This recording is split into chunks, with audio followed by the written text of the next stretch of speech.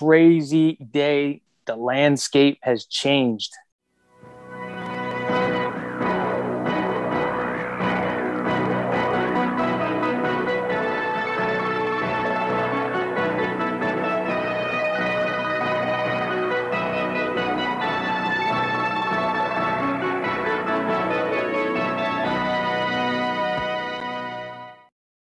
Yeah, it's crazy. Like, I'm not sure I completely understand exactly what's happened. You know what I mean? Like, there's limited information because MLB hasn't made a statement and Fanatics hasn't made a statement that I'm aware of. Again, I was at work. This was happening in the daytime. And then, I don't know if the situation is that fluid that things have changed now. Yeah. But what do you think, like, the biggest effect this is going to have on just how cards are now, like just the market for the next 3 years? What do you think the biggest effect is going to be on like the modern market with Topps? Do you think it's going to be crazy? Like, cards, because think if Topps wants to make as much money as possible for the next couple of years, I don't know. I'm just. Yeah. Will everything be, will they put more than what they usually do? Like, will sets be jammed with autos, or like as it goes into their last few years, will they just be like, F it, I'm going to dump crazy stuff? You know what I'm saying? Like, how will they handle those years? Or will they just be like, I don't really care? See, my whole point with this is it's almost like a setup that Fanatics is going to buy out Topps, because what is Fanatics? See, that's the thing. We don't know what's Fanatics' plan. Like, I want to hear something. Like, what are they creating cards? Like, what are they? It seems like a setup for them to take over Topps. That would be the easiest situation, no? Yeah, I've seen people that were saying similar things on Twitter, like, oh, maybe they'll buy out Topps. But the thing that I find a little bit even crazier that is that, like, if Topps is going to just be gone, like if Topps is gone from baseball, like that's the crazy thing. Like, Joe, it's not even like, okay, this is a 5-year deal, which would be enough. How crazy would it have been if you just heard, listen, Topps is going to give it to Panini for 5 years. MLB is going to give it to Panini. That'll be crazy enough. But to hear that, like, that's it. It's exclusive. MLB, NBA, NFL. You know what I'm saying? Yeah. Like, if you just think about it, what is Topps going to have left? Soccer? It's really what they do next, right? Let's be real. Topps is a legendary company, but they have fell off in recent years. We talked about that on the show. Their product. But for them to just not from falling off to just be gone is a crazy thing. That's the crazy part about it. Yeah, it's that's the thing that for me is just like, it's hard for me to like have some kind of a comparable situation. Like, I was thinking, like, it's kind of like if you wanted to buy a car every year, like, they make a new Cadillac every year. Yeah. And you've been buying them since you were a kid. And all of a sudden they're like, we're not making Cadillacs anymore. Cadillac's not making cars anymore. They're out. Yeah. I think what took this to another level is that the MLB and the MLB Players Association is going to have equity in the company. Now that changes the whole landscape of it, right? It's not just a partnership, in terms of like licensing. It's like you're going to have equity in the company. So business is business, you know what I'm saying? Like, but when you take away the business, I get the business, but as a fan of the hobby, and that's the part of it, that's hard to just understand. Obviously, like you said, in the days and weeks to come, we'll probably hear more stuff to come out of it. But to hear just today, just driving, you working, I was running around the same way. And I'm like, what? Like, I've seen so many people wrote, who is this April Fools? Who's joking? People didn't even believe it, So. Yeah. All right. So here's another thing that's kind of crazy about this, right? Like, the Bowman people that all they do is Bowman. Like, these guys, the Bowman Chrome dudes, and like, that's a cool niche of card collecting for modern cards. That's a massive amount of people like that are just like, that's it. Bowman's done. Because because Topps owns the name Bowman, and Bowman is obviously not the company from the 50s. It's the name that Topps had. So if Topps is out of baseball, Bowman's out of baseball, man, that's But this is why I can't see this happening. I can't see the hobby without Topps and Bowman. Where is it? What happens? Where does it go? Where they just create their own cards? I don't understand the logistics of it. I don't get it. That's why in my mind, it just feels like they would have to buy them out and just continue, the brand and design it a different way and whatever else, take it on their own. But like to just shut it down where there's no Topps and Bowman, what is the hobby? I don't understand. I mean, like, and in the last 10 years, of course, with the Bowman firsts being, of course, because of Mike Trout, pretty much, and the people that pumped up his cards and everything, and the fact that Mike Trout is Mike Trout. But, I mean, Bowman firsts have been around before then, the first Bowman Chrome rookie and all that stuff. They've had that since the late 90s. But, like, it became, once they were, because when you think about, like, even the Pujols one, like, that was a redemption auto. And like the Ichiro one, that was like super rare. When they started making them, in like 2009 Bowman, where they made more like a bunch of autos and they had like the parallels, the autos, the first prospect card, like that was crazy. And like those are the most sought after cards in the hobby right now of all the, they're more important than the rookie card, or they go for more, they're fancier, the whole thing, this. So now it's like, so the last kid, Bowman draft 2025 is going to be the last of the Bowman first. Is that what you're telling me? All right. So here's another thing that somebody said to me, that I saw on Twitter, right? And they said that this is the first. Topps has been doing this for 70 years, and MLB is going to give it off to a company that has never made a trading card ever. That's my point. What are they going to do? Like that's why I keep saying I could only see a buyout in my eyes until I see a plan, what their plan is. And obviously, if they're not going to buy Topps out and continue to make Topps Bowman cards, then I can't wait to see their plan. What are the cards going to look like? What are they going to, like all these things. There's so much to go along with that. Like it's easy to say, oh, we're going to buy Topps, Topps don't have the right anymore. Okay. Well, like if it was Panini, we were talking about this. And if this whole thing was Panini's going to, get the rights or whatever and buy, that's different. We know what Panini does. We know what they do. We'd be like, okay, they're going to have some ill refractors. They're going to have this, all that is going to be stained glass, all these different cards that we know, beautiful cards. This is why the first day it's tough to say, but like, I can't wait to hear and see their plan, because if if Topps is no more and Bowman's no more and they're not buying them out to keep that same look, what do we have? We just got bought out by a company is about merchandise, and jerseys and hats and whatever else, like cards. That's just crazy, bro. It really is. If you really think about it, that's crazy. It's crazy. It's like, you hope sometimes you don't wish for, you get what you wish for or whatever. Like, Topps, I wish the monopoly would be over. Well, it is over, but it's not over the way we thought it was going to be over, which is really, really crazy.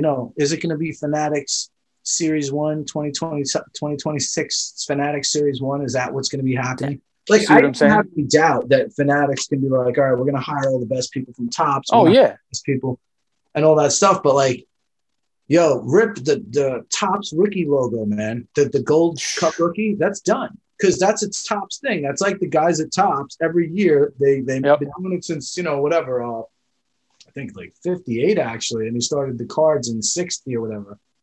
And that's a beautiful aspect of card collecting. Yep. That's going to be gone. It's just crazy, man. It's really. Listen, if I had to put my money on it right now, like I said from the start, I feel like they're going to end up buying Topps out and continuing the brand, because I can't see that disappearing. And even though it's 3 years, I still don't think it's enough time for them to do what they would have to do in terms, like you just said, and it's not just Topps Series 1, Series 2. You got Bowman, you got Bowman, you got Sapphire, Topps, you got Gallery, you got Fire, you got all these. People love these different off brands. You know what I'm saying? It goes on throughout the year. So it's like to just start from scratch. Like you said, where you're going to have Series 1 Fanatic. Like, Yeah. I can't comprehend it. So honestly, I can't wait to hear more info and just read about it and see what, their plans are, for the coming, when they do come into it. But they need to just somehow buy Tops out. Like you said, man, it's like, I don't mind when Panini does like Select or Don. Oh yeah. It's fine. They got super awesome people doing it. They're, whatever. So if they're going to do that, fine. Like, just absorb Tops, take the people from Tops. But I don't know if they want to do that, man. I don't know if they want to do that. No. That's the whole craziness of it. I mean, that's why I'm so interested to hear their plan.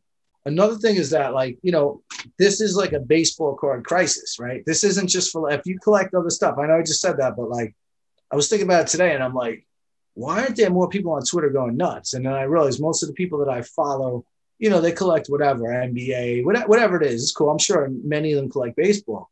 But this is a baseball-specific crisis with a baseball card collection now, right? Yep.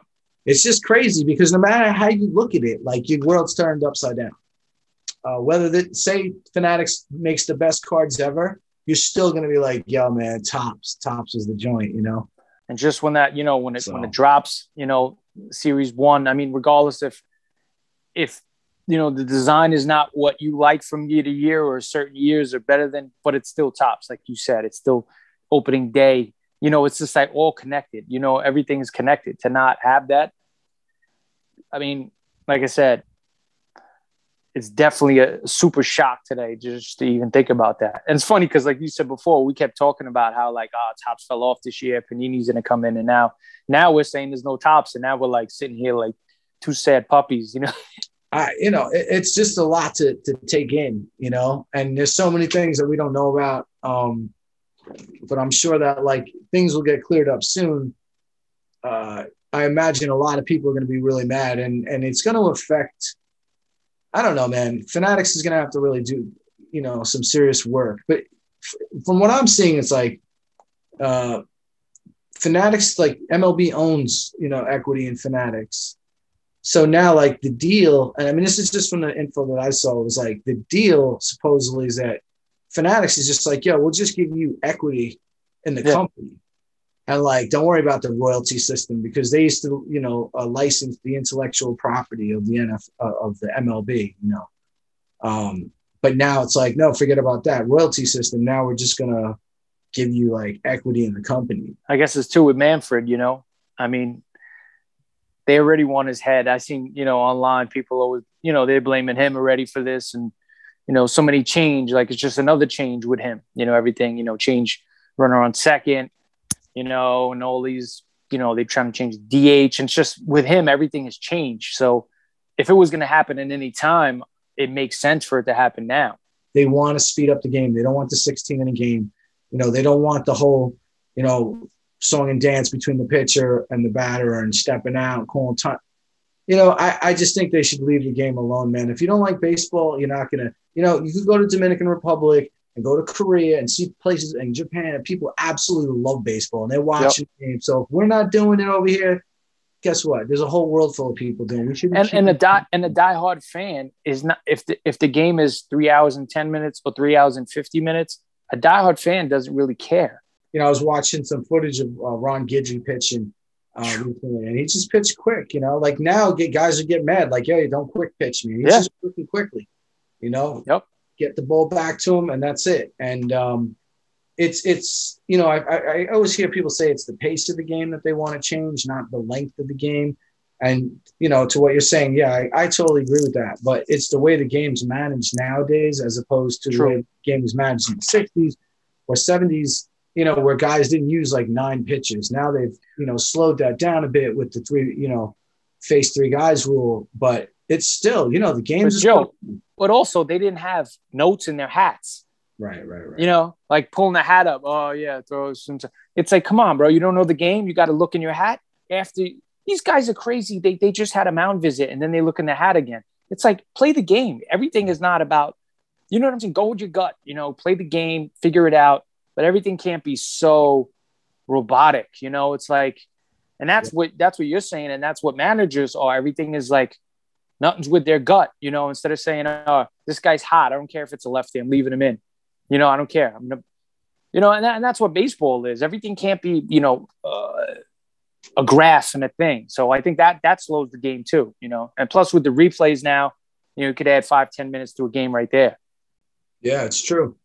It's crazy. At the beginning of the year when we were talking about why the batting averages were so low, and obviously the spider tag had to do with that, the substances that are coming up. But also, like, when exactly where, like, you're like, all right, look, man, that spot between first and second right there, like 8 feet between, that's where he hits the ball 70% of the time. I mean, when you have that kind of information all the time and you just go to it, like, are you going to be right all the time? No, of course not. But what you just said is interesting because it's kind of like if you were a poker player and you played the same way all the time, you'd just be figured out right away. Like you wouldn't be sitting at the crushed. You'd just be like, oh, this guy. And we're talking about the greatest players in the world. We're not talking about if you went to a 1-2 game in the Borgata.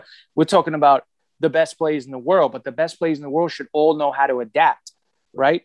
If you're at a poker table with Phil Hellmuth and Doyle Brunson and Negreanu, these dudes might play for 3 hours and play 7 different ways. Right. No, that's and that's what you're saying. But it should be like that with baseball. If you're a great player, whether you're 6'5" or you're 5'7", if somebody's playing you to right field, you should be able to smack one down the line. So the next time you're up, they're like, oh shoot, we can't shift this much. Maybe we'll shift, but we got to, that's baseball. Back to what you're just saying about like, to the poker thing. And it's like, the whole, like, nowadays the poker people talk about game theory, optimal, and all that stuff. And that just basically means to mix up your play.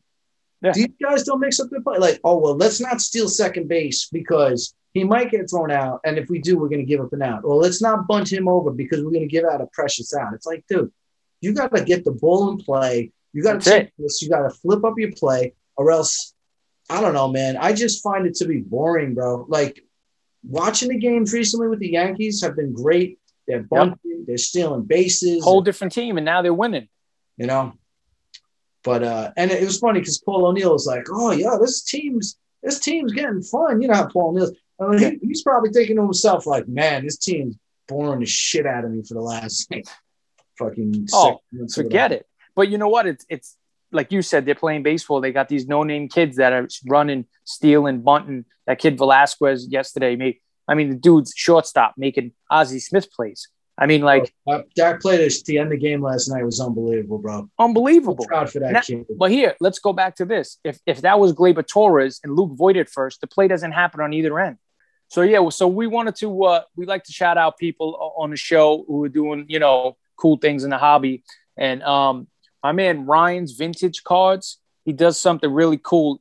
He does a pack of these. You get 5 packs of random cards from all the eras for $20. And I copped a few from him. And let's just go through them and see what's in here.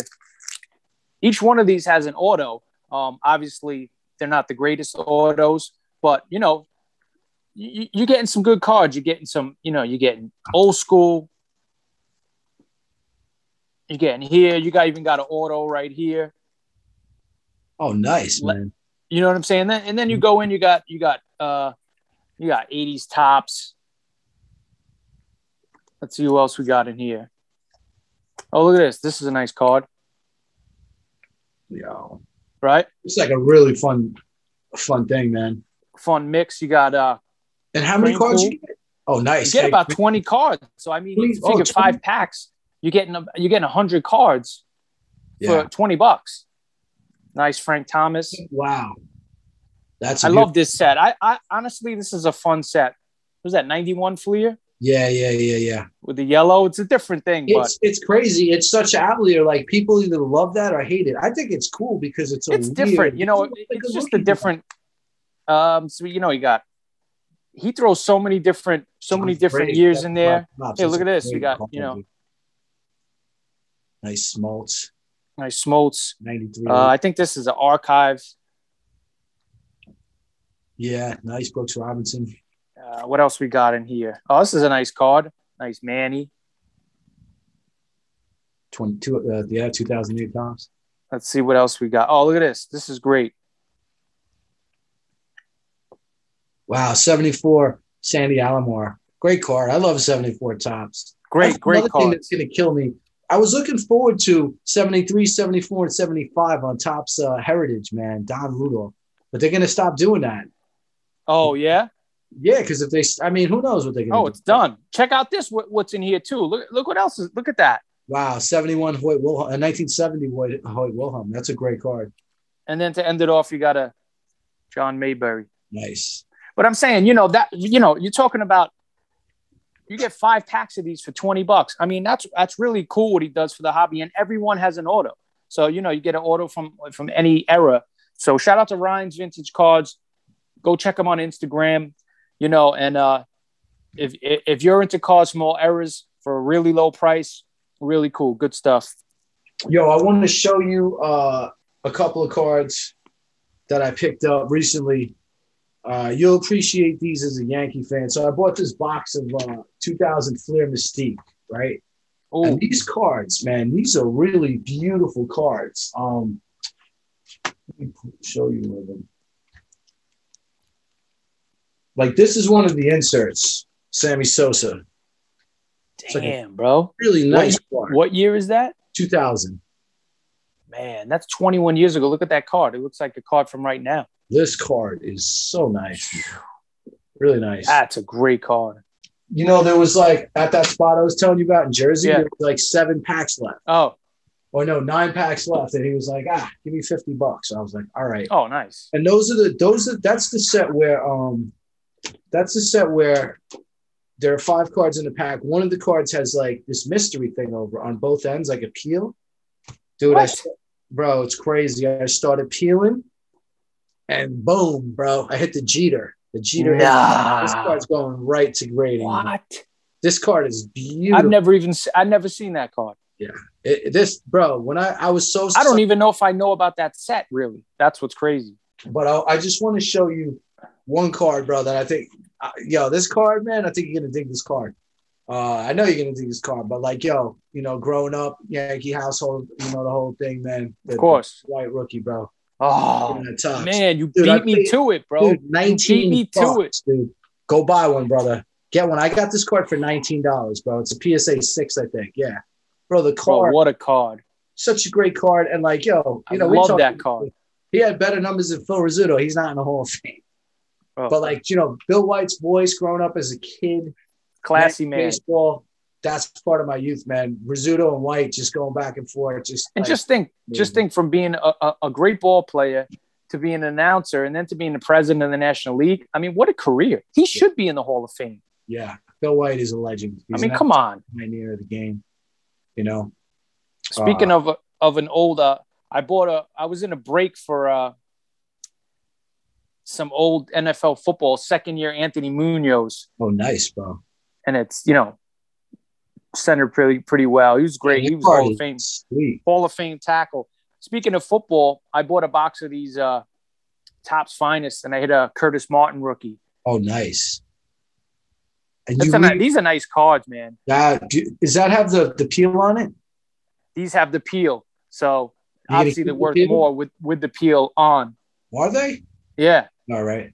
So for me, I always take off the peel because the card looks so much better when you take it off. I can't say it's worth more because if you really look on, it depends on the person. For me, if I'm going to keep the card, I want the peel off. Right. If I'm going to sell it, right, then there's a lot of these anal collectors that want it on. You get what I'm saying? Yep. No, I've heard exactly what you're saying right now because I remember at one point I was like looking on Reddit, like, should I peel these off? And people were like, exactly what you said is what people said. I spent like 2 hours, bro, digging through 2 5,000 or 5-row boxes. You might have 4,000 cards each to get these 3 cards, bro. This is a card that you peel off. It's a Hideki Arabu rookie, bro. This card is ridiculous. What? So nice. Like that is. That's what they call him, the Toad. Yeah, remember? Steinbrenner wasn't playing, man. Yo, Steinbrenner was a savage, bro. This El Duque, this Orlando Hernandez, like silver refractor. That's nice. And That's damn, that's nice. and this Pettit, bro, this Pettit, Bowman's best. Crazy, Oh man. It's man, it look nice on there.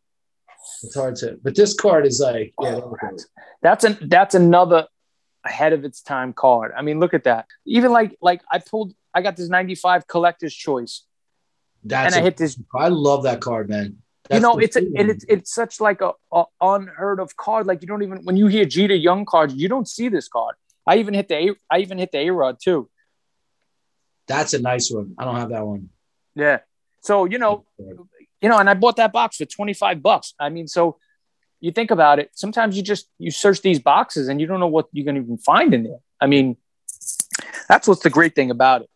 And this is another kid who's having a fantastic Max Mayer. Oh, nice, bro. This is the dual auto. I think I got a Max Mayer auto, man. Bro, I think I pulled it out of like something in Tops this year. Bro, he's 6-1, 1.87 ERA in AA right now. He's crushing it. Wow. His cards are going up too because, I mean, the kid's having a phenomenal year. Oh, it's fun. Yeah, I feel like I got that kid's auto somewhere, bro. You probably do, and just that's what I'm saying. Like England's best or something. I feel like I have it. That's a cool thing about this, right? Going through the boxes looking for Nestor Cortez rookies and stuff. Bro, I was doing the same thing as you. I have the chrome, and then you pulled out that yellow parallel, and I was like, "Oh, that's nice." Yeah. And you want to finish up with the quarter classics, bro? Yeah, let's do it. All right, I'll go first today. Okay. Now, one of my favorite non-star players as a kid, only because I love the way he threw and how smooth he was. He used to wear his hat all high. Remember now, 293 career hitter, 17 seasons. Tony's rookie. Hernandez, bro. What an awesome shortstop, bro. That's a great looking card too. And you know what's funny? I bought a pack of these on that Loop app. They were selling some 85 Tops packs for like, you get 2 packs, I think, for like $20. And I was like, you never know. I might hit somebody legendary. I didn't hit anybody, but, it's fun to just crack open. You can't find those. So when I saw it, I said, you never know. I might crack them. Who knows? But I hit the Tony. And what's funny? I don't have this card. So it was cool to just have a Tony Fernandez joint. He's in the powder blue, Toronto. And man, people don't realize 293 career hitter. Dude played 17 seasons. Yeah. Like, dude was one heck of a player. Yeah, it's crazy, man. I remember Tony Fernandez, that guy was super talented. Used to throw sidearm, remember like that? Yeah. Dude was like just so athletic, Yeah, bro, that's a dope one. I got all right, so this card, I just think it's I feel like you're gonna have something incredible right here. This card's pretty crazy. First of all, it's numbered. But dude. Got Mike Scioscia with the Italian hand movements, bro. Nah. Yeah. Dogs, nah. Come on, bro. This dude he's like some Uncle G shit right there. Like, what is it? 100%, bro. That movement, like, bro. Yo, that old school, and they had the hand right here, bro. Yo, put that up again, bro. Yo, that is great. Yo,